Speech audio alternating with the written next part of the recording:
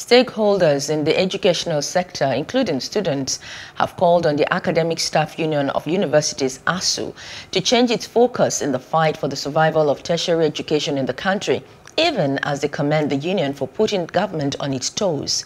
This is as the Teachers Workers Union said it will continue to take on the government in order to ensure that it secures a future for the system that produced them.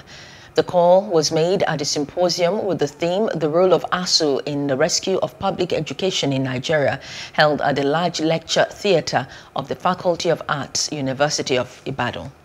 It seems that the public does not seem to have the same understanding with us.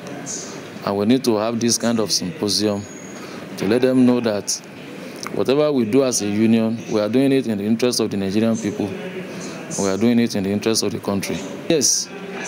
Education is supposed to be a public good according to our constitution, and it is the responsibility of government to ensure that if our resources are properly distributed and is not concentrated in the hands of the few, we will have education as we are supposed to have it. When you educate the masses, then the nation itself develops. People of the country, they must constantly pressurize them to ensure that they do the needful.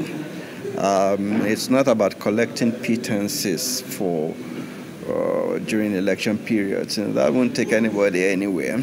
It's about ensuring that the quality leadership is enthroned in the country, ensuring that they take their representatives to task. Hello, hope you enjoyed the news. Please do subscribe to our YouTube channel and don't forget to hit the notification button so you get notified about fresh news updates.